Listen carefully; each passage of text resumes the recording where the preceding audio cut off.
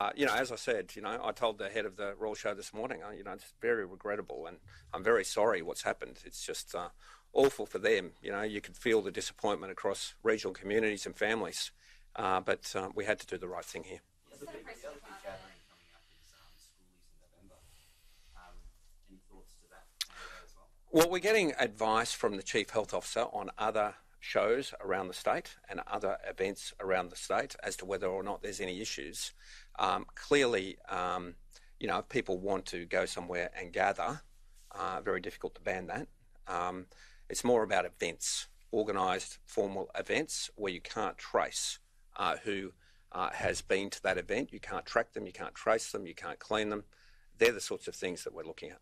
Will this set a precedent for other agriculture shows? I know a lot of the smaller country towns have their own sort of mini rural agriculture shows. We're getting some advice from the Chief Health Officer about all of the other shows around the state and whether or not there's any issues.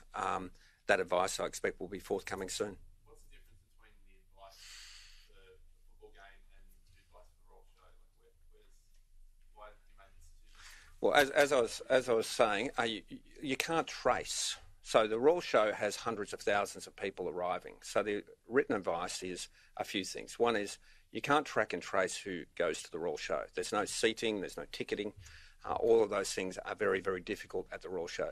Secondly, the surfaces at the Royal Show, the surfaces you might touch and the like, very difficult to keep them clean, particularly the multitude of spaces and areas that are involved in the Royal Show. Very difficult to have a cleaning and hygiene program in place for a Royal Show as opposed to other venues.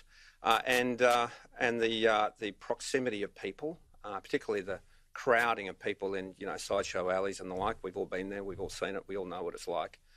Makes it even more difficult and dangerous than any other venue according to the advice we receive. So we have formal advice. We follow the advice. We do not ignore the health advice. It's served us well so far and will continue to do so. Queensland's going to require its federal MPs to isolate for 14 days when they return from Canberra for the next special parliament sitting. Will we do the same? We're getting some advice on that as to whether or not that is appropriate and or lawful. So we're getting some advice on that at this point in time. Obviously, we have some pretty strict requirements around people coming into Western Australia. Very strict, the strictest in the country. We have exempted federal MPs up until now, but obviously federal MPs going to Canberra in light of Victoria and then mixing with Victorians where they might share a flat or a apartment, because that's what they do over there, is something we need to consider. So we're getting some formal advice on that now.